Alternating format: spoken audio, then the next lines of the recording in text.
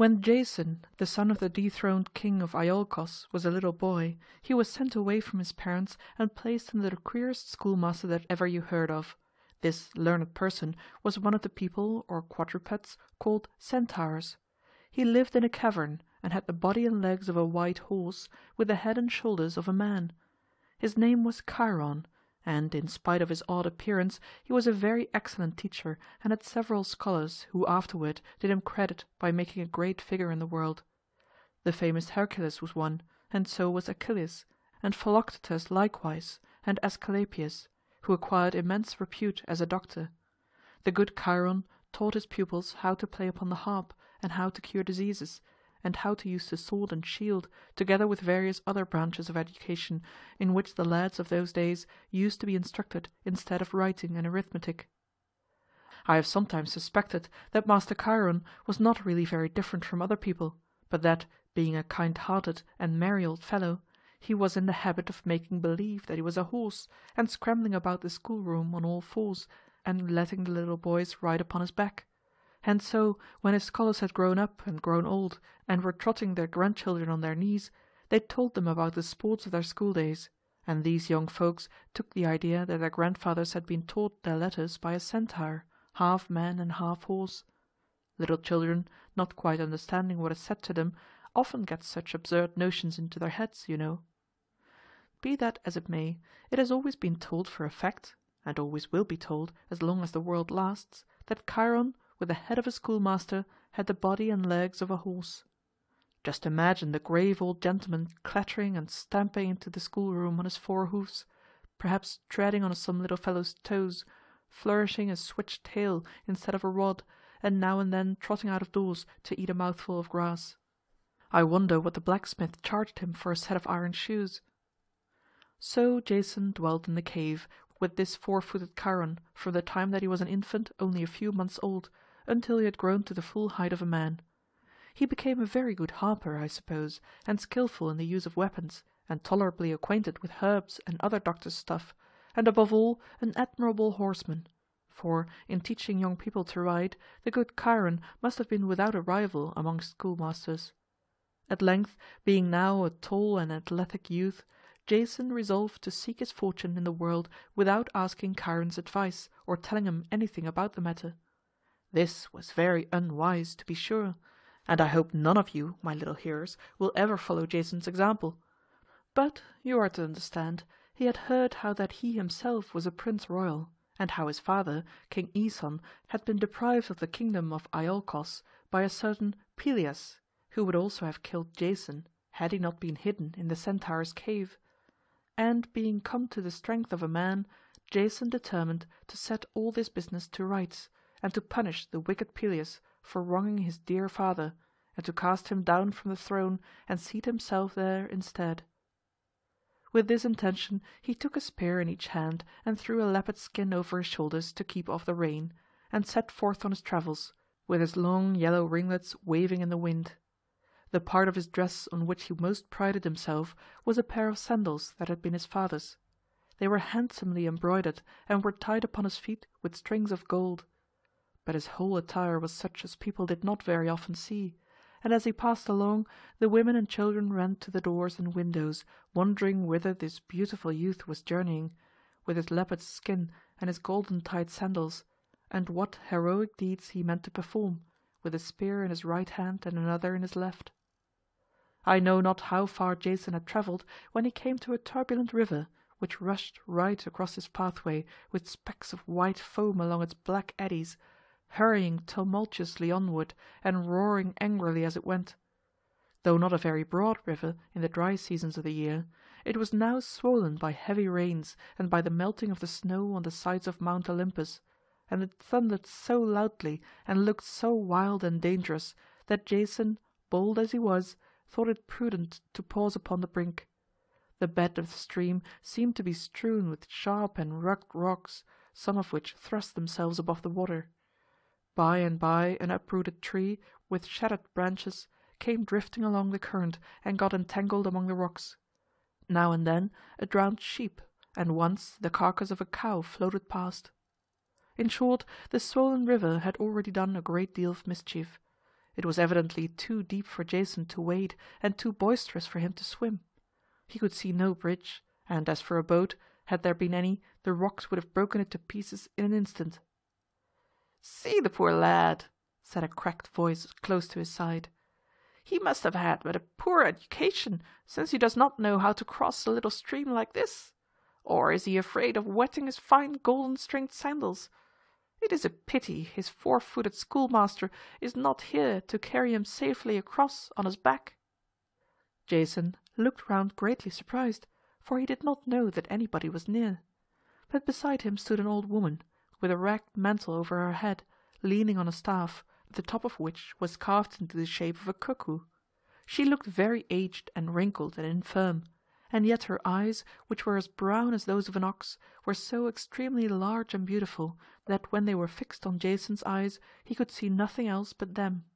The old woman had a pomegranate in her hand, although the fruit was then quite out of season. "Whither are you going, Jason?" she now asked. She seemed to know his name, you will observe, and indeed those great brown eyes looked as if they had a knowledge of everything, whether past or to come. While Jason was gazing at her, a peacock strutted forward and took his stand at the old woman's side. "I am going to Iolcos," answered the young man, "to bid the wicked King Pelias come down from my father's throne and let me reign in his stead." "Ah, well then," said the old woman, still with the same cracked voice, "if that is all your business, you need not be in a very great hurry. Just take me on your back, there's a good youth, and carry me across the river. I and my peacock have something to do on the other side, as well as yourself." "Good mother," replied Jason, "your business can hardly be so important as the pulling down a king from his throne. Besides, as you may see for yourself, the river is very boisterous, and if I should chance to stumble, it would sweep both of us away more easily than it has carried off yonder uprooted tree. I would gladly help you if I could, but I doubt whether I am strong enough to carry you across." "Then," said she very scornfully, "neither are you strong enough to pull King Pelias off his throne. And Jason, unless you will help an old woman at her need, you ought not to be a king. What are kings made for, save to succor the feeble and distressed? But do as you please. Either take me on your back, or with my poor old limbs I shall try my best to struggle across the stream." Saying this, the old woman poked with her staff in the river as if to find the safest place in its rocky bed where she might make the first step. But Jason by this time had grown ashamed of his reluctance to help her. He felt that he could never forgive himself if this poor feeble creature should come to any harm in attempting to wrestle against the headlong current. The good Chiron, whether half horse or no, had taught him that the noblest use of his strength was to assist the weak, and also that he must treat every young woman as if she were his sister, and every old one like a mother. Remembering these maxims, the vigorous and beautiful young man knelt down and requested the good dame to mount upon his back. "The passage seems to me not very safe," he remarked, "but as your business is so urgent, I will try to carry you across. If the river sweeps you away, it shall take me too." "That, no doubt, will be a great comfort to both of us," quoth the old woman. "But never fear, we shall get safely across." So she threw her arms round Jason's neck, and, lifting her from the ground, he stepped boldly into the raging and foamy current, and began to stagger away from the shore. As for the peacock, it alighted on the old dame's shoulder. Jason's 2 spears, one in each hand, kept him from stumbling and enabled him to feel his way among the hidden rocks, although every instant he expected that his companion and himself would go down the stream together with the driftwood of shattered trees and the carcasses of the sheep and cow. Down came the cold, snowy torrent from the steep side of Olympus, raging and thundering as if it had a real spite against Jason, or, at all events, were determined to snatch off his living burden from his shoulders. When he was halfway across, the uprooted tree, which I have already told you about, broke loose from among the rocks and bore down upon him with all its splintered branches sticking out like the 100 arms of the giant Briareus. It rushed past, however, without touching him. But the next moment his foot was caught in a crevice between 2 rocks and stuck there so fast that in the effort to get free he lost one of his golden-stringed sandals. At this accident Jason could not help uttering a cry of vexation. "What is the matter, Jason?" asked the old woman. "Matter enough," said the young man. "I have lost a sandal here among the rocks, and what sort of a figure shall I cut at the court of King Pelias, with a golden stringed sandal on one foot and the other foot bare?" "Do not take it to heart," answered his companion cheerily. "You never met with better fortune than in losing that sandal. It satisfies me that you are the very person whom the speaking oak has been talking about." There was no time just then to inquire what the speaking oak had said, but the briskness of her tone encouraged the young man, and besides he had never in his life felt so vigorous and mighty as since taking this old woman on his back. Instead of being exhausted, he gathered strength as he went on, and, struggling up against the torrent, he at last gained the opposite shore, clambered up the bank, and set down the old dame and their peacock safely on the grass. As soon as this was done, however, he could not help looking rather despondently at his bare foot, with only a remnant of the golden string of the sandal clinging round his ankle. "You will get a handsomer pair of sandals by and by," said the old woman, with a kindly look out of her beautiful brown eyes. "Only let King Pelias get a glimpse of that bare foot, and you shall see him turn as pale as ashes, I promise you. There is your path. Go along, my good Jason, and my blessing go with you, and when you sit on your throne, remember the old woman whom you helped over the river." With these words she hobbled away, giving him a smile over her shoulder as she departed.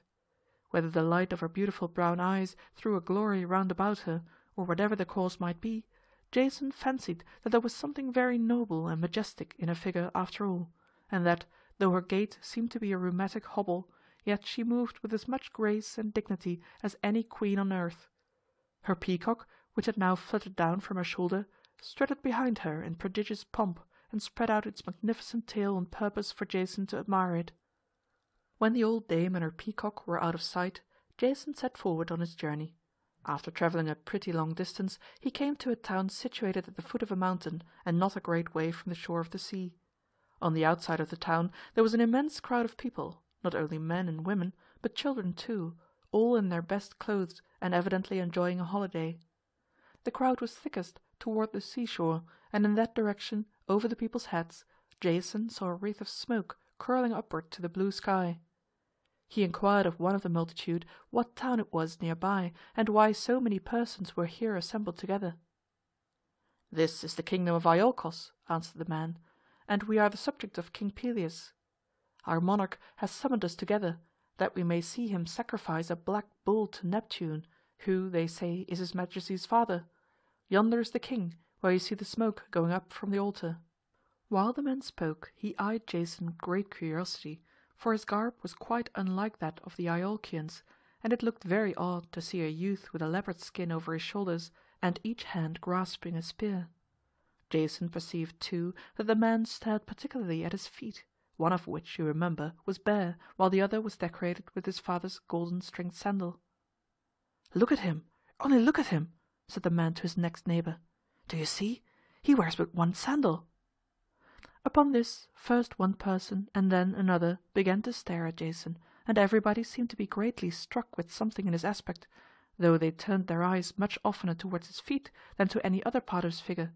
Besides, he could hear them whispering to one another. One sandal, they kept saying. "The man with one sandal. Here he is at last. Whence has he come? What does he mean to do? What will the king say to the one-sandaled man?" Poor Jason was greatly abashed, and made up his mind that the people of Iolcos were exceedingly ill-bred to take such public notice of an accidental deficiency in his dress. Meanwhile, whether it were that they hustled him forward, or that Jason of his own accord thrust a passage through the crowd, it so happened that he soon found himself close to the smoking altar, where King Pelias was sacrificing the black bull. The murmur and hum of the multitude, in their surprise at the spectacle of Jason with his one bare foot, grew so loud that it disturbed the ceremonies, and the king, holding the great knife with which he was just going to cut the bull's throat, turned angrily about and fixed his eyes on Jason. The people had now withdrawn from around him, so that the youth stood in an open space near the smoking altar, front to front with the angry King Pelias. "Who are you?" cried the king, with a terrible frown. And how dare you make this disturbance while I am sacrificing a black bull to my father Neptune?" "It is no fault of mine," answered Jason. "Your Majesty must blame the rudeness of your subjects, who have raised all this tumult because one of my feet happens to be bare." When Jason said this, the king gave a quick, startled glance at his feet. "Ha!" muttered he. "Here is the one-sandaled fellow, sure enough. What can I do with him?" And he clutched more closely the great knife in his hand, as if he were half a mind to slay Jason instead of the black bull. The people round about caught up the king's words, indistinctly as they were uttered, and first there was a murmur among them, and then a loud shout. "The one-sandaled man has come! The prophecy must be fulfilled!" For you are to know that many years before, King Pelias had been told by the speaking oak of Dodona that a man with one sandal should cast him down from his throne. On this account he had given strict orders that nobody should ever come into his presence unless both sandals were securely tied upon his feet, and he kept an officer in his palace whose sole business it was to examine people's sandals and to supply them with a new pair at the expense of the royal treasury as soon as the old ones began to wear out. In the whole course of the king's reign he had never been thrown into such a fright and agitation as by the spectacle of poor Jason's bare foot. But as he was naturally a bold and hard-hearted man, he soon took courage and began to consider in what way he might rid himself of this terrible one-sandaled stranger. "My good young man," said King Pelias, taking the softest tone imaginable in order to throw Jason off his guard, "you are excessively welcome to my kingdom. Judging by your dress, you must have traveled a long distance, for it is not the fashion to wear leopard skins in this part of the world. Pray, what may I call your name, and where did you receive your education?" "My name is Jason," answered the young stranger. "Ever since my infancy I have dwelt in the cave of Chiron the centaur. He was my instructor, and taught me music and horsemanship, and how to cure wounds, and likewise how to inflict wounds with my weapons." "I have heard of Chiron the schoolmaster," replied King Pelias, "and how that there is an immense deal of learning and wisdom in his head, although it happens to be set on a horse's body. It gives me great delight to see one of his scholars at my court. But to test how much you have profited under so excellent a teacher, will you allow me to ask you a single question?" "I do not pretend to be very wise," said Jason, "but ask me what you please, and I will answer to the best of my ability." Now King Pelias meant cunningly to entrap the young man and to make him say something that should be the cause of mischief and destruction to himself. So with a crafty and evil smile upon his face he spoke as follows. "What would you do, brave Jason," asked he, "if there were a man in the world by whom, as you had reason to believe, you were doomed to be ruined and slain? What would you do, I say, if that man stood before you and in your power?"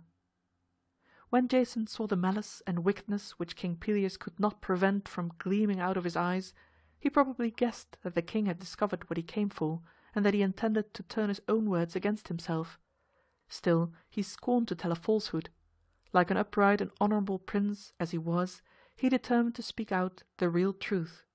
Since the king had chosen to ask him the question, and since Jason had promised him an answer, there was no right way save to tell him precisely what would be the most prudent thing to do if he had his worst enemy in his power. Therefore, after a moment's consideration, he spoke up with a firm and manly voice. "I would send such a man," said he, "in quest of the Golden Fleece." This enterprise, you will understand, was, of all others, the most difficult and dangerous in the world. In the first place, it would be necessary to make a long voyage through unknown seas. There was hardly a hope or a possibility that any young man who should undertake this voyage would either succeed in obtaining the Golden Fleece, or would survive to return home and tell of the perils he had run. The eyes of King Pelias sparkled with joy, therefore, when he heard Jason's reply. "Well said, wise man with the one sandal," cried he. "Go then, and at the peril of your life bring me back the Golden Fleece." "I go," answered Jason composedly. "If I fail, you need not fear that I will ever come back to trouble you again. But if I return to Iolcos with the prize, then, King Pelias, you must hasten down from your lofty throne and give me your crown and scepter."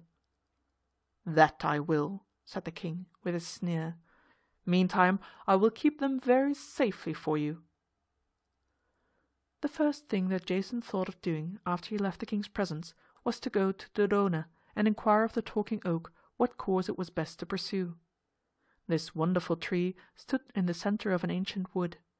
Its stately trunk rose up 100 feet into the air and threw a broad and dense shadow over more than an acre of ground. Standing beneath it, Jason looked up among the knotted branches and green leaves and into the mysterious heart of the old tree, and spoke aloud as if he were addressing some person who was hidden in the depths of the foliage. "What shall I do," said he, "in order to win the golden fleece?" At first there was a deep silence, not only within the shadow of the talking oak, but all through the solitary wood. In a moment or two, however, the leaves of the oak began to stir and rustle as if a gentle breeze were wandering among them, although the other trees of the wood were perfectly still. The sound grew louder and became like the roar of a high wind.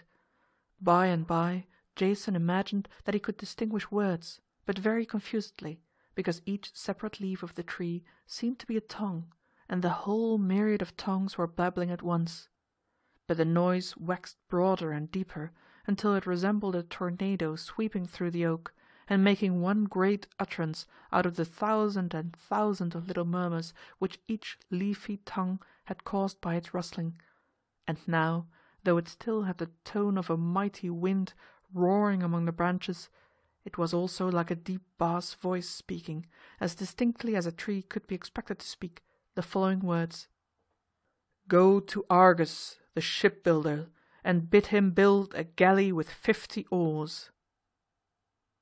Then the voice melted again into the indistinct murmur of the rustling leaves, and died gradually away. When it was quite gone, Jason felt inclined to doubt whether he had actually heard the words, or whether his fancy had not shaped them out of the ordinary sound made by a breeze while passing through the thick foliage of the tree. But on inquiry among the people of Iolcos, he found that there was really a man in the city by the name of Argus, who was a very skilful builder of vessels. This showed some intelligence in the oak, else how should it have known that any such person existed? At Jason's request, Argus readily consented to build him a galley so big that it should require 50 strong men to row it, although no vessel of such a size and burden had heretofore been seen in the world. So the head carpenter and all his journeymen and apprentices began their work, and for a good while afterward there they were busily employed hewing out the timbers and making a great clatter with their hammers, until the new ship, which was called the Argo, seemed to be quite ready for sea. And as the talking oak had already given him such good advice, Jason thought that it would not be amiss to ask for a little more. He visited it again, therefore, and standing beside its huge, rough trunk, inquired what he should do next. This time there was no such universal quivering of the leaves throughout the whole tree as there had been before. But after a while Jason observed that the foliage of a great branch which stretched above his head had begun to rustle as if the wind were stirring that one bough, while all the other boughs of the oak were at rest. "Cut me off," said the branch, as soon as it could speak distinctly. "Cut me off, and carve me into a figurehead for your galley." Accordingly, Jason took the branch at its word and lopped it off the tree. A carver in the neighborhood engaged to make the figurehead. He was a tolerably good workman, and had already carved several figureheads in what he intended for feminine shapes, and looking pretty much like those which we see nowadays stuck up under a vessel's bowsprit, with great staring eyes that never wink at the dash of the spray. But, what was very strange, the carver found that his hand was guided by some unseen power and by a skill beyond his own, and that his tools shaped out an image which he had never dreamt of. When the work was finished, it turned out to be the figure of a beautiful woman, with a helmet on her head, from beneath which the long ringlets fell down upon her shoulders. On the left arm was a shield, and in its center appeared a lifelike representation of the head of Medusa, with the snaky locks. The right arm was extended as if pointed onward. The face of this wonderful statue, though not angry or forbidding, was so grave and majestic that perhaps you might call it severe, and as for the mouth, it seemed just ready to unclose its lips and utter words of the deepest wisdom. Jason was delighted with the oaken image, and gave the carver no rest until it was completed, and set up where a figurehead has always stood, from that time to this, in the vessel's prow. "And now," cried he, as he stood gazing at the calm, majestic face of the statue, "I must go to the Talking Oak and inquire what next to do." "There is no need of that, Jason," said a voice which, though it was far lower, reminded him of the mighty tones of the great oak. "When you desire good advice, you can seek it of me." Jason had been looking straight into the face of the image when these words were spoken, but he could hardly believe either his ears or his eyes. The truth was, however, that the oaken lips had moved, and to all appearance the voice had proceeded from the statue's mouth. Recovering a little from his surprise, Jason bethought himself that the image had been carved out of the wood of the Talking Oak, and that, therefore, it was really no great wonder, but, on the contrary, the most natural thing in the world, that it should possess the faculty of speech. It should have been very odd indeed if it had not. But certainly it was a great piece of good fortune that he should be able to carry so wise a block of wood along with him in his perilous voyage. "Tell me, wondrous image," exclaimed Jason, "since you inherit the wisdom of the speaking oak of Dodona, whose daughter you are, tell me, where shall I find 50 bold youths who will take each of them an oar of my galley? They must have sturdy arms to row, and brave hearts to encounter perils, or we shall never win the Golden Fleece." "Go," replied the oaken image, "go, summon all the heroes of Greece." And, in fact, considering what a great deed was to be done, could any advice be wiser than this which Jason received from the figurehead of his vessel? He lost no time in sending messengers to all the cities, and making known to the whole people of Greece that Prince Jason, the son of King Æson, was going in quest of the Fleece of Gold, and he desired the help of 49 of the bravest and strongest young men alive, to row his vessel and share his dangers, and Jason himself would be the 50th. At this news the adventurous youths all over the country began to bestir themselves. Some of them had already fought with giants and slain dragons, and the younger ones, who had not yet met with such good fortune, thought it a shame to have lived so long without getting astride of a flying serpent or sticking their spears into a chimera, or at least thrusting their right arms down a monstrous lion's throat. There was a fair prospect that they would meet with plenty of such adventures before finding the Golden Fleece. As soon as they could furbish up their helmets and shields, therefore, and gird on their trusty swords, they came thronging to Iolcos and clambered on board the new galley. Shaking hands with Jason, they assured him that they did not care a pin for their lives, but would help row the vessel to the remotest edge of the world and as much further as he think it best to go. Many of these brave fellows had been educated by Chiron, the four-footed pedagogue, and were therefore old schoolmates of Jason, and knew him to be a lad of spirit.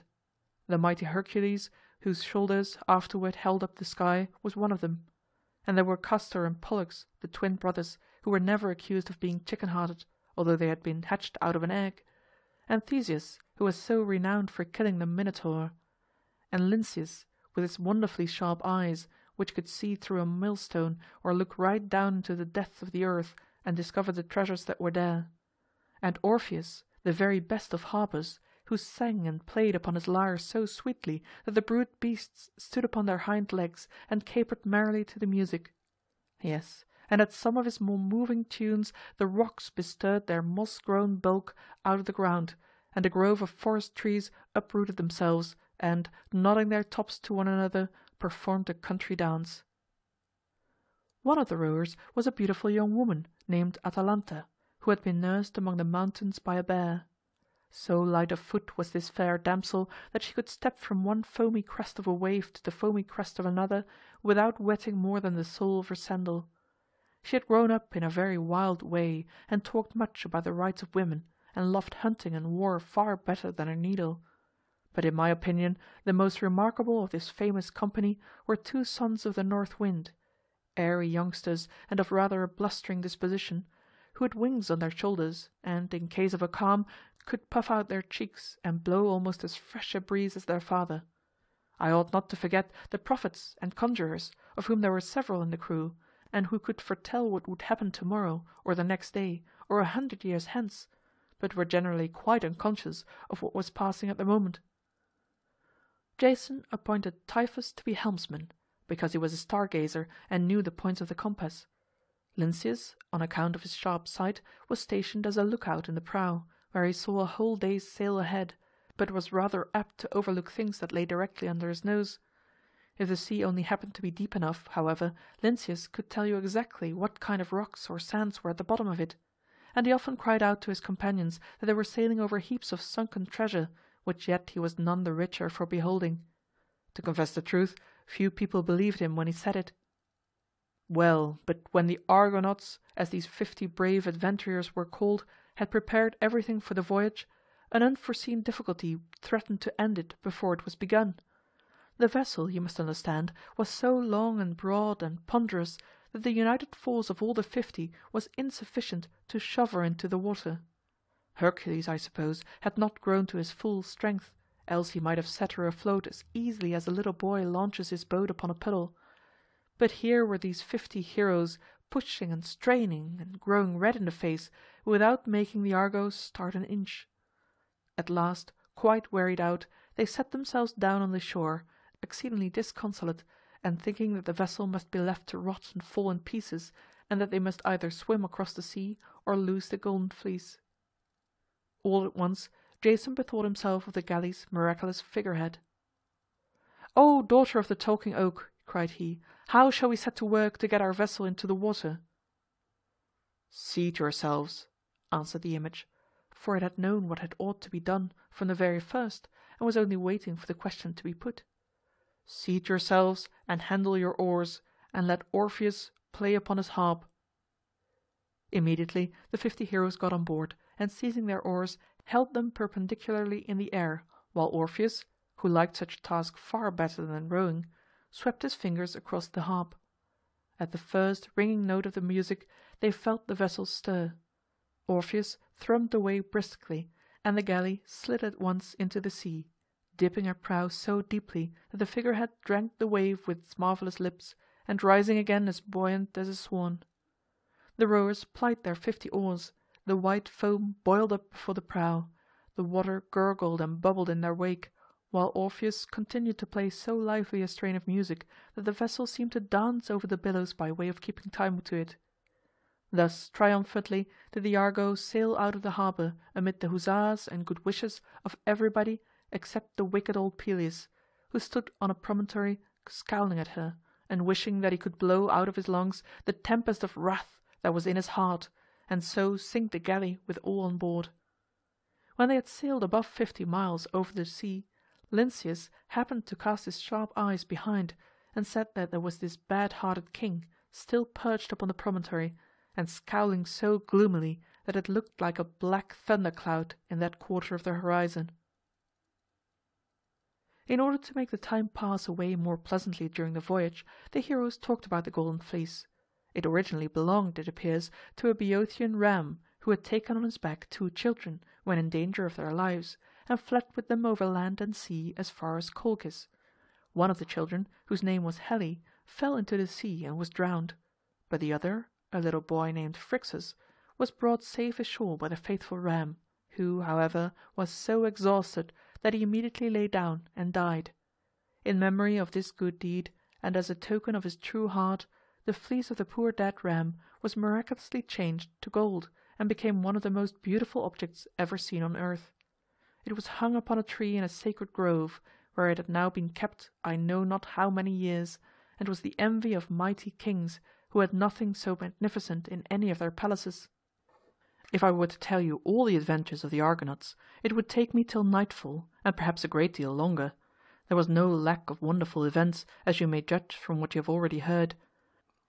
At a certain island they were hospitably received by King Cyzicus, its sovereign, who made a feast for them and treated them like brothers. But the Argonauts saw that this good king looked downcast and very much troubled, and they therefore inquired of him what was the matter. King Cyzicus hereupon informed them that he and his subjects were greatly abused and incommoded by the inhabitants of a neighbouring mountain, who made war upon them and killed many people and ravaged the country. And while they were talking about it, Cyzicus pointed to the mountain and asked Jason and his companion what they saw there. "I see some very tall objects," answered Jason, "but they are at such a distance that I cannot distinctly make out what they are. To tell your majesty the truth, they look so very strangely that I am inclined to think them clouds, which have chanced to take something like human shapes." "I see them very plainly," remarked Lynceus, whose eyes, you know, were as far-sighted as a telescope. "They are a band of enormous giants, all of whom have 6 arms apiece, and a club, a sword, or some other weapon in each of their hands." "You have excellent eyes," said King Cyzicus. "Yes, they are 6-armed giants, as you say, and these are the enemies whom I and my subjects have to contend with." The next day, when the Argonauts were about setting sail, down came these terrible giants, stepping 100 yards at a stride, brandishing their 6 arms apiece, and looking very formidable so far aloft in the air. Each of these monsters was able to carry on a whole war by himself, for with one of his arms he could fling immense stones and wield a club with another, and a sword with a third, while the fourth was poking a long spear at the enemy, and the fifth and the sixth were shooting him with a bow and arrow. But luckily, though the giants were so huge and had so many arms, they had each but one heart, and that no bigger nor braver than the heart of an ordinary man. Besides, if they had been like the 100-armed Briareus, the brave Argonauts would have given them their hands full of fight. Jason and his friends went boldly to meet them, slew a great many, and made the rest take to their heels, so that if the giants had 6 legs apiece instead of 6 arms, it would have served them better to run away with. Another strange adventure happened when the voyagers came to Thrace, where they found a poor blind king named Phineus, deserted by his subjects and living in a very sorrowful way all by himself. On Jason's inquiring whether they could do him any service, the king answered that he was terribly tormented by 3 great winged creatures called Harpies, which had the faces of women and the wings, bodies, and claws of vultures. These ugly wretches were in the habit of snatching away his dinner, and allowed him no peace of his life. Upon hearing this, the Argonauts spread a plentiful feast on the seashore, well knowing from what the blind king said of their greediness that the Harpies would snuff up the scent of the victuals and quickly come to steal them away. And so it turned out, for hardly was the table set, before the 3 hideous vulture women came flapping their wings, seized the food in their talons, and flew off as fast as they could. But the 2 sons of the north wind drew their swords, spread their pinions, and set off through the air in pursuit of the thieves, whom they at last overtook among some islands, after a chase of hundreds of miles. The 2 winged youths blustered terribly at the Harpies, for they had the rough temper of their father, and so frightened them with their drawn swords that they solemnly promised never to trouble King Phineus again. Then the Argonauts sailed onward and met with many other marvelous incidents, any one of which would make a story by itself. At one time they landed on an island and were reposing on the grass, when they suddenly found themselves assailed by what seemed a shower of steel-headed arrows. Some of them stuck in the ground, while others hit against their shields, and several penetrated their flesh. The 50 heroes started up and looked about them for the hidden enemy, but could find none nor see any spot on the whole island where even a single archer could lie concealed. Still, however, the steel-headed arrows came whizzing among them, and at last, happening to look upward, they beheld a large flock of birds hovering and wheeling aloft and shooting their feathers down upon the Argonauts. These feathers were the steel-headed arrows that had so tormented them. There was no possibility of making any resistance, and the 50 heroic Argonauts might all have been killed or wounded by a flock of troublesome birds without ever setting eyes on the golden fleece, if Jason had not thought of asking the advice of the oaken image. So he ran to the galley as fast as his legs would carry him. "O daughter of the speaking oak," cried he, all out of breath, "we need your wisdom more than ever before. We are in great peril from a flock of birds who are shooting us with their steel-pointed feathers. What can we do to drive them away?" "Make a clatter on your shields," said the image. On receiving this excellent counsel, Jason hurried back to his companions, who were far more dismayed than when they fought with the 6-armed giants, and bade them strike with their swords upon their brazen shields. Forthwith the 50 heroes set heartily to work, banging with might and main, and raised such a terrible clatter that the birds made what haste they could to get away, and though they had shot half the feathers out of their wings, they were soon seen skimming among the clouds, a long distance off, and looking like a flock of wild geese. Orpheus celebrated this victory by playing a triumphant anthem on his harp, and sang so melodiously that Jason begged him to desist, lest, as the steel-feathered birds had been driven away by an ugly sound, they might be enticed back again by a sweet one. While the Argonauts remained on this island, they saw a small vessel approaching the shore, in which were 2 young men of princely demeanour and exceedingly handsome, as young princes generally were in those days. Now, who do you imagine these 2 voyagers turned out to be?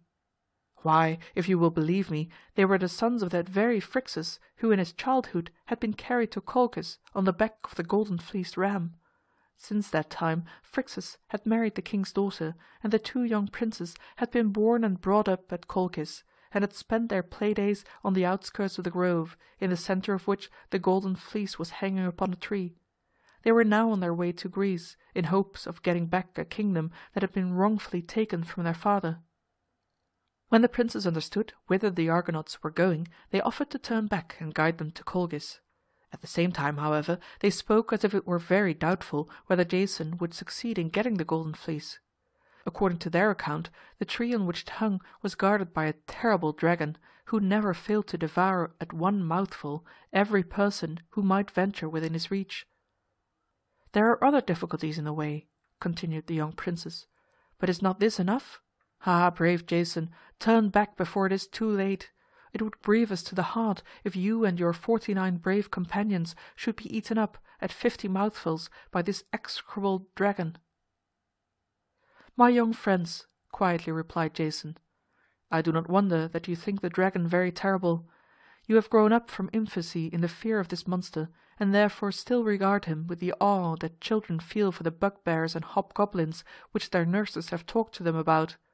But in my view of the matter, the dragon is merely a pretty large serpent who is not half so likely to snap me up at one mouthful as I am to cut off his ugly head and strip the skin from his body. At all events, turn back who may, I will never see Greece again unless I carry with me the golden fleece." "We will none of us turn back," cried his 49 brave comrades. "Let us get on board the galley this instant, and if the dragon is to make a breakfast of us, much good may it do him." And Orpheus, whose custom it was to set everything to music, began to harp and sing most gloriously, and made every mother's son of them feel as if nothing in this world were so delectable as to fight dragons, and nothing so truly honourable as to be eaten up at one mouthful in case of the worst. After this, being now under the guidance of the 2 princes, who were well acquainted with the way, they quickly sailed to Colchis. When the king of the country, whose name was Aeetes, heard of their arrival, he instantly summoned Jason to court. The king was a stern and cruel-looking potentate, and though he put on as polite and hospitable an expression as he could, Jason did not like his face a whit better than that of the wicked King Pelias, who dethroned his father. "You are welcome, brave Jason," said King Aeetes. "Pray, are you on a pleasure voyage? Or do you meditate the discovery of unknown islands? Or what other cause has procured me the happiness of seeing you at my court?" "Great sir," replied Jason, with an obeisance, for Chiron had taught him how to behave with propriety, whether to kings or beggars, "I have come hither with a purpose which I now beg your majesty's permission to execute. King Pelias, who sits on my father's throne, to which he has no more right than to the one on which your excellent majesty is now seated, has engaged to come down from it and to give me his crown and scepter, provided I bring him the golden fleece. This, as your majesty is aware, is now hanging on a tree here at Colchis, and I humbly solicit your gracious leave to take it away." In spite of himself, the king's face twisted itself into an angry frown, for above all things else in the world he prized the golden fleece, and was even suspected of having done a very wicked act in order to get it into his own possession. It put him into the worst possible humour, therefore, to hear that the gallant Prince Jason and 49 of the bravest young warriors of Greece had come to Colchis with the sole purpose of taking away his chief treasure. "Do you know," asked King Aeetes, eyeing Jason very sternly, "what are the conditions which you must fulfil before getting possession of the golden fleece?" "I have heard," rejoined the youth, "that a dragon lies beneath the tree on which the prize hangs, and that whoever approaches him runs the risk of being devoured at a mouthful." "True," said the king, with a smile that did not look particularly good-natured. Very true, young man. But there are other things as hard, or perhaps a little harder, to be done before you can even have the privilege of being devoured by the dragon. For example, you must first tame my 2 brazen-footed and brazen-lunged bulls, which Vulcan, the wonderful blacksmith, made for me. There is a furnace in each of their stomachs, and they breathe such hot fire out of their mouths and nostrils that nobody has hitherto gone nigh them without being instantly burnt to a small black cinder. What do you think of this, my brave Jason?" "I must encounter the peril," answered Jason composedly, "since it stands in the way of my purpose." "After taming the fiery bulls," continued King Aeetes, who was determined to scare Jason if possible, "you must yoke them to a plough, and must plough the sacred earth in the grove of Mars, and sow some of the same dragon's teeth from which Cadmus raised a crop of armed men. They are an unruly set of reprobates, those sons of the dragon's teeth, and unless you treat them suitably, they will fall upon you sword in hand. You and your 49 Argonauts, my bold Jason, are hardly numerous or strong enough to fight with such a host as will spring up." "My master Chiron," replied Jason, "taught me long ago the story of Cadmus. Perhaps I can manage the quarrelsome sons of the dragon's teeth as well as Cadmus did." "I wish the dragon had him," muttered King Aeetes to himself, "and the 4-footed pedant his schoolmaster into the bargain. Why, what a foolhardy, self-conceited coxcomb he is! We'll see what my fire-breathing bulls will do for him." "Well, Prince Jason," he continued aloud, and as complacently as he could, "make yourself comfortable for today, and tomorrow morning, since you insist upon it, you shall try your skill at the plough." While the king talked with Jason, a beautiful young woman was standing behind the throne. She fixed her eyes earnestly upon the youthful stranger and listened attentively to every word that was spoken, and when Jason withdrew from the king's presence, this young woman followed him out of the room.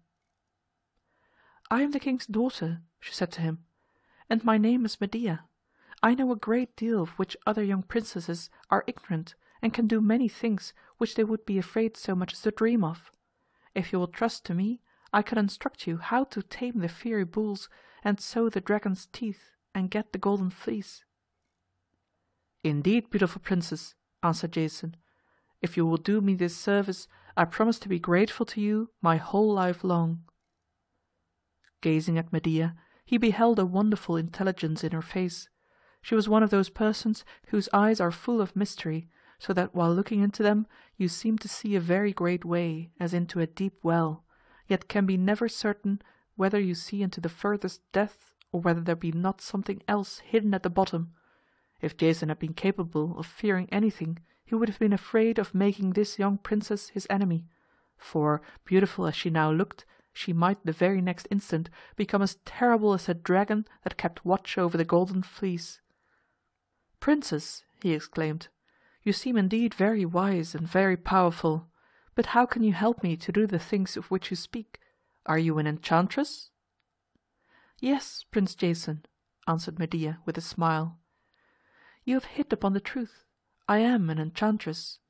Circe, my father's sister, taught me to be one, and I could tell you, if I pleased, who was the old woman with the peacock and pomegranate and the cuckoo staff, whom you carried over the river, and likewise who it is that speaks through the lips of the oaken image that stands in the prow of your galley.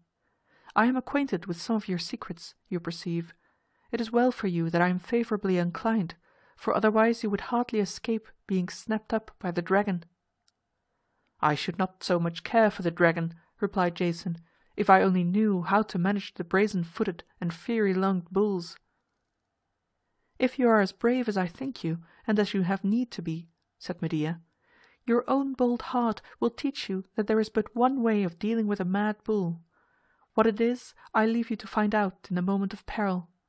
As for the fiery breath of these animals, I have a charmed ointment here which will prevent you from being burned up and cure you if you chance to be a little scorched." So she put a golden box into his hand and directed him how to apply the perfumed unguent which it contained, and where to meet her at midnight. "Only be brave," added she, "and before daybreak the brazen bulls shall be tamed." The young man assured her that his heart would not fail him. He then rejoined his comrades, and told them what had passed between the princess and himself, and warned them to be in readiness in case there might be need of their help. At the appointed hour he met the beautiful Medea on the marble steps of the king's palace. She gave him a basket, in which were the dragon's teeth, just as they had been pulled out of the monster's jaws by Cadmus long ago. Medea then led Jason down the palace steps and through the silent streets of the city and into the royal pasture ground, where the 2 brazen-footed bulls were kept. It was a starry night, with a bright gleam along the eastern edge of the sky, where the moon was soon going to show herself. After entering the pasture, the princess paused and looked around. "There they are," said she, "reposing themselves and chewing their fiery cuds in that furthest corner of the field. It will be excellent sport, I assure you, when they catch a glimpse of your figure. My father and all his court delight in nothing so much as to see a stranger trying to yoke them in order to come at the golden fleece. It makes a holiday in Colchis whenever such a thing happens. For my part, I enjoy it immensely. You cannot imagine in what a mere twinkling of an eye their hot breath shrivels a young man into a black cinder." "Are you sure, beautiful Medea," asked Jason, "quite sure that the unguent in the gold box will prove a remedy against those terrible burns?" "If you doubt, if you are in the least afraid," said the princess, looking him in the face by the dim starlight, "we had better never have been born than go a step nigher to the bulls." But Jason had set his heart steadfastly on getting the golden fleece, and I positively doubt whether he would have gone back without it even had he been certain of finding himself turned into a red-hot cinder or a handful of white ashes the instant he made a step further. He therefore let go Medea's hand and walked boldly forward in the direction whither she had pointed. At some distance before him he perceived 4 streams of fiery vapour, regularly appearing and again vanishing after dimly lighting up the surrounding obscurity. These, you will understand, were caused by the breath of the brazen bulls, which was quietly stealing out of their 4 nostrils as they lay chewing their cuds. At the first 2 or 3 steps which Jason made, the 4 fiery streams appeared to gush out somewhat more plentifully, for the 2 brazen bulls had heard his foot tramp and were lifting up their hot noses to snuff the air. He went a little further, and by the way in which the red vapour now spouted forth, he judged that the creatures had got upon their feet. Now he could see glowing sparks and vivid jets of flame. At the next step each of the bulls made the pasture echo with a terrible roar, while the burning breath which they thus belched forth lit up the whole field with a momentary flash. One other stride did bold Jason make, and suddenly, as a streak of lightning, on came these fiery animals, roaring like thunder and sending out sheets of white flame, which so kindled up the scene that the young man could discern every object more distinctly than by daylight. Most distinctly of all he saw the 2 horrible creatures galloping right down upon him, their brazen hoofs rattling and ringing over the ground, and their tails sticking up stiffly into the air, as has always been the fashion with angry bulls. Their breath scorched the herbage before them. So intensely hot it was, indeed, that it caught a dry tree under which Jason was now standing, and set it all in a light blaze. But as for Jason himself, thanks to Medea's enchanted ointment, the white flame curled around his body without injuring him a jot more than if he had been made of asbestos. Greatly encouraged at finding himself not yet turned into a cinder, the young man awaited the attack of the bulls. Just as the brazen brutes fancied themselves sure of tossing him into the air, he caught one of them by the horn and the other by his screwed-up tail, and held them in a grip like that of an iron vice, one with his right hand, the other with his left. Well, he must have been wonderfully strong in his arms, to be sure. But the secret of the matter was that the brazen bulls were enchanted creatures, and that Jason had broken the spell of their fiery fierceness by his bold way of handling them. And ever since that time it has been the favorite method of brave men, when danger assails them, to do what they call taking the bull by the horns, and to grip him by the tail is pretty much the same thing, that is, to throw aside fear and overcome the peril by despising it. It was now easy to yoke the bulls and to harness them to the plough which had lain rusting on the ground for a great many years gone by, so long was it before anybody could be found capable of ploughing that piece of land. Jason, I suppose, had been taught how to draw a furrow by the good old Chiron, who, perhaps, used to allow himself to be harnessed to the plough. At any rate, our hero succeeded perfectly well in breaking up the greensward, and by the time that the moon was a quarter of her journey up the sky, the ploughed field lay before him, a large tract of black earth ready to be sown with the dragon's teeth. So Jason scattered them broadcast and harrowed them into the soil with a brush harrow, and took his stand on the edge of the field, anxious to see what would happen next. "Must we wait long for harvest time?" he inquired of Medea, who was now standing by his side. "Whether sooner or later, it will be sure to come," answered the princess. "A crop of armed men never fails to spring up when the dragon's teeth have been sown." The moon was now high aloft in the heavens, and threw its bright beams over the ploughed field, where as yet there was nothing to be seen.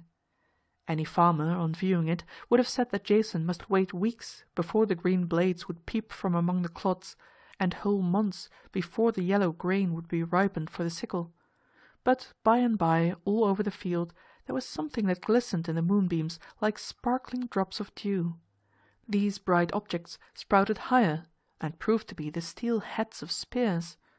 Then there was a dazzling gleam from a vast number of polished brass helmets, beneath which, as they grew further out of the soil, appeared the dark and bearded visages of warriors, struggling to free themselves from the imprisoning earth.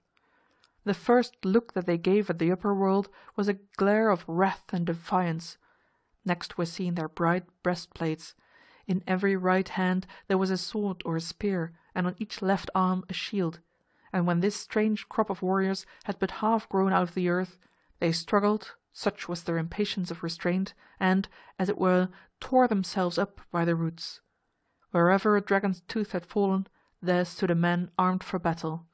They made a clangor with their swords against their shields, and eyed one another fiercely, for they had come into this beautiful world, and into the peaceful moonlight, full of rage and stormy passions, and ready to take the life of every human brother in recompense for the boon of their own existence.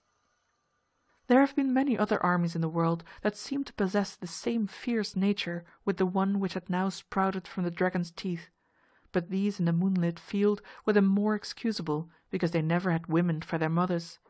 And now it would have rejoiced any great captain who was bent on conquering the world, like Alexander or Napoleon, to raise a crop of armed soldiers as easily as Jason did. For a while the warriors stood flourishing their weapons, clashing their swords against their shields, and boiling over with the red-hot thirst for battle. Then they began to shout, "Show us the enemy! Lead us to the charge! Death or victory! Come on, brave comrades! Conquer or die!" And 100 other outcries, such as men always bellow forth on a battlefield, and which these dragon people seemed to have at their tongues' ends. At last the front rank caught sight of Jason, who, beholding the flash of so many weapons in the moonlight, had thought it best to draw his sword. In a moment all the sons of the dragon's teeth appeared to take Jason for an enemy, and crying with one voice, "Guard the golden fleece!" they ran at him with uplifted swords and protruded spears. Jason knew that it would be impossible to withstand this bloodthirsty battalion with a single arm, but determined, since there was nothing better to be done, to die as valiantly as if he himself had sprung from a dragon's tooth. Medea, however, bade him snatch up a stone from the ground. "Throw it among them, quickly!" cried she. "It is the only way to save yourself." The armed men were now so nigh that Jason could discern the fire flashing out of their enraged eyes, when he let fly the stone and saw it strike the helmet of a tall warrior who was rushing upon him with his blade aloft. The stone glanced from this man's helmet to the shield of his nearest comrade, and thence flew right into the angry face of another, hitting him smartly between the eyes. Each of the three who had been struck by the stone took it for granted that his next neighbor had given him a blow, and instead of running any further toward Jason, they began to fight among themselves. The confusion spread through the host, so that it seemed scarcely a moment before they were all hacking, hewing, and stabbing at one another, lopping off arms, heads, and legs, and doing such memorable deeds that Jason was filled with immense admiration, although at the same time he could not help laughing to behold these mighty men punishing each other for an offense which he himself had committed. In an incredibly short space of time, almost as short indeed as it had taken them to grow up, all but one of the heroes of the dragon's teeth were stretched lifeless on the field. The last survivor, the bravest and strongest of the whole, had just force enough to wave his crimson sword over his head and give a shout of exultation, crying, "Victory! Victory! Immortal fame!" when he himself fell down and lay quietly among his slain brethren. And there was the end of the army that had sprouted from the dragon's teeth. That fierce and feverish fight was the only enjoyment which they had tasted on this beautiful earth. "Let them sleep in the bed of honor," said the Princess Medea, with a sly smile at Jason. "The world will always have simpletons enough, just like them, fighting and dying for they know not what, and fancying that posterity will take the trouble to put laurel wreaths upon their rusty and battered helmets. Could you help smiling, Prince Jason, to see the self-conceit of that last fellow just as he tumbled down?" "It made me very sad," answered Jason gravely. "And to tell you the truth, Princess, the Golden Fleece does not appear so well worth the winning after what I have here beheld." "You will think differently in the morning," said Medea. "True, the Golden Fleece may not be so valuable as you have thought it, but then there is nothing better in the world, and one must needs have an object, you know. Come, your night's work has been well performed, and tomorrow you can inform King Aeetes that the first part of your allotted task is fulfilled." Agreeably to Medea's advice, Jason went betimes in the morning to the palace of King Aeetes. Entering the presence chamber, he stood at the foot of the throne and made a low obeisance. "Your eyes look heavy, Prince Jason," observed the king. "You appear to have spent a sleepless night. I hope you have been considering the matter a little more wisely and have concluded not to get yourself scorched to a cinder in attempting to tame my brazen-lunged bulls." "That is already accomplished, may it please your majesty," replied Jason. "The bulls have been tamed and yoked, the field has been plowed, the dragon's teeth have been sown broadcast and harrowed into the soil, the crop of armed warriors has sprung up, and they have slain one another to the last man. And now I solicit your majesty's permission to encounter the dragon, that I may take down the Golden Fleece from the tree and depart with my 49 comrades." King Aeetes scowled and looked very angry and excessively disturbed, for he knew that, in accordance with his kingly promise, he ought now to permit Jason to win the fleece if his courage and skill should enable him to do so. But since the young man had met with such good luck in the matter of the brazen bulls and dragon's teeth, the king feared that he would be equally successful in slaying the dragon. And therefore, though he would gladly have seen Jason snapped up at a mouthful, he was resolved, and it was a very wrong thing of this wicked potentate, not to run any further risk of losing his beloved fleece. "You never would have succeeded in this business, young man," said he, "if my undutiful daughter Medea had not helped you with her enchantments. Had you acted fairly, you would have been at this instant a black cinder or a handful of white ashes. I forbid you, on pain of death, to make any more attempts to get the Golden Fleece. To speak my mind plainly, you shall never set eyes on so much as one of its glistening locks." Jason left the king's presence in great sorrow and anger. He could think of nothing better to be done than to summon together his 49 brave Argonauts, march at once to the Grove of Mars, slay the dragon, take possession of the Golden Fleece, get on board the Argo, and spread all sails for Iolcos. The success of this scheme depended, it is true, on the doubtful point whether all the 50 heroes might not be snapped up as so many mouthfuls by the dragon. But as Jason was hastening down the palace steps, the Princess Medea called after him and beckoned him to return. Her black eyes shone upon him with such a keen intelligence that he felt as if there were a serpent peeping out of them, and although she had done him so much service only the night before, he was by no means very certain that she would not do him an equally great mischief before sunset. These enchantresses, you must know, are never to be depended upon. "What says King Aeetes, my royal and upright father?" inquired Medea, slightly smiling. "Will he give you the Golden Fleece without any further risk or trouble?" "On the contrary," answered Jason, "he is very angry with me for taming the brazen bulls and sowing the dragon's teeth, and he forbids me to make any more attempts, and positively refuses to give up the Golden Fleece, whether I slay the dragon or no." "Yes, Jason," said the princess, "and I can tell you more. Unless you set sail from Colchis before tomorrow's sunrise, the king means to burn your 50-oared galley, and put yourself and your 49 brave comrades to the sword. But be of good courage. The golden fleece you shall have, if it lies within the power of my enchantments to get it for you. Wait for me here an hour before midnight." At the appointed hour you might again have seen Prince Jason and the Princess Medea side by side, stealing through the streets of Colchis on their way to the sacred grove, in the center of which the golden fleece was suspended to a tree. While they were crossing the pasture ground, the brazen bulls came toward Jason, lowing, nodding their heads and thrusting forth their snouts, which, as other cattle do, they loved to have rubbed and caressed by a friendly hand. Their fierce nature was thoroughly tamed, and with their fierceness the 2 furnaces in their stomachs had likewise been extinguished, insomuch that they probably enjoyed far more comfort in grazing and chewing their cuds than ever before. Indeed, it had heretofore been a great inconvenience to these poor animals that, whenever they wished to eat a mouthful of grass, the fire out of their nostrils had shriveled it up before they could manage to crop it. How they contrived to keep themselves alive is more than I can imagine. But now, instead of emitting jets of flame and streams of sulphurous vapor, they breathed the very sweetest of cow breath. After kindly patting the bulls, Jason followed Medea's guidance into the grove of Mars, where the great oak trees that had been growing for centuries threw so thick a shade that the moonbeams struggled vainly to find their way through it.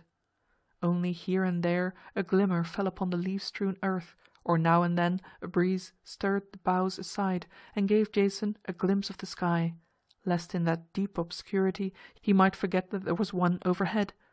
At length, when they had gone further and further into the heart of the duskiness, Medea squeezed Jason's hand. "Look yonder," she whispered. "Do you see it?" Gleaming among the venerable oaks there was a radiance, not like the moonbeams, but rather resembling the golden glory of the setting sun. It proceeded from an object which appeared to be suspended at about a man's height from the ground, a little further within the wood. "What is it?" asked Jason. "Have you come so far to seek it?" exclaimed Medea, "and do you not recognize the meed of all your toils and perils when it glitters before your eyes? It is the golden fleece." Jason went onward a few steps further, and then stopped to gaze. Oh, how beautiful it looked, shining with a marvelous light of its own, that inestimable prize which so many heroes had longed to behold, but had perished in the quest of it, either by the perils of their voyage or by the fiery breath of the brazen-lunged bulls. "How gloriously it shines!" cried Jason in a rapture. "It has surely been dipped in the richest gold of sunset. Let me hasten onward and take it to my bosom." "Stay," said Medea, holding him back. "Have you forgotten what guards it?" To say the truth, in the joy of beholding the object of his desires, the terrible dragon had quite slipped out of Jason's memory. Soon, however, something came to pass that reminded him what perils were still to be encountered. An antelope that probably mistook the yellow radiance for sunrise came bounding fleetly through the grove. He was rushing straight toward the golden fleece, when suddenly there was a frightful hiss, and the immense head and half the scaly body of the dragon was thrust forth, for he was twisted round the trunk of the tree on which the fleece hung, and seizing the poor antelope, swallowed him with one snap of his jaws. After this feat, the dragon seemed sensible that some other living creature was within reach, on which he felt inclined to finish his meal. In various directions he kept poking his ugly snout among the trees, stretching out his neck a terrible long way, now here, now there, and now close to the spot where Jason and the princess were hiding behind an oak. Upon my word, as the head came waving and undulating through the air, and reaching almost within arm's length of Prince Jason, it was a very hideous and uncomfortable sight. The gape of his enormous jaws was nearly as wide as the gateway of the king's palace. "Well, Jason," whispered Medea, for she was ill-natured, as all enchantresses are, and wanted to make the bold youth tremble, "what do you think now of your prospect of winning the golden fleece?" Jason answered only by drawing his sword and making a step forward. "Stay, foolish youth," said Medea, grasping his arm. "Do not you see you are lost without me as your good angel? In this gold box I have a magic potion which will do the dragon's business far more effectually than your sword." The dragon had probably heard the voices, for swift as lightning his black head and forked tongue came hissing among the trees again, darting full 40 feet at a stretch. As it approached, Medea tossed the contents of the gold box right down the monster's wide open throat. Immediately, with an outrageous hiss and a tremendous wriggle, flinging his tail up to the tip-top of the tallest tree and shattering all its branches as it crashed heavily down again, the dragon fell at full length upon the ground and lay quite motionless. "It is only a sleeping potion," said the enchantress to Prince Jason. "One always finds a use for these mischievous creatures sooner or later, so I did not wish to kill him outright. Quick, snatch the prize and let us be gone. You have won the golden fleece." Jason caught the fleece from the tree and hurried through the grove, the deep shadows of which were illuminated as he passed by the golden glory of the precious object that he bore along. A little way before him he beheld the old woman whom he had helped over the stream, with her peacock beside her. She clapped her hands for joy, and beckoning him to haste, disappeared among the duskiness of the trees. Espying the two winged sons of the north wind, who were disporting themselves in the moonlight a few hundred feet aloft, Jason bade them tell the rest of the Argonauts to embark as speedily as possible. But Lynceus, with his sharp eyes, had already caught a glimpse of him, bringing the golden fleece, although several stone walls, a hill, and the black shadows of the grove of Mars intervened between. By his advice the heroes had seated themselves on the benches of the galley with their oars held perpendicularly, ready to let fall into the water.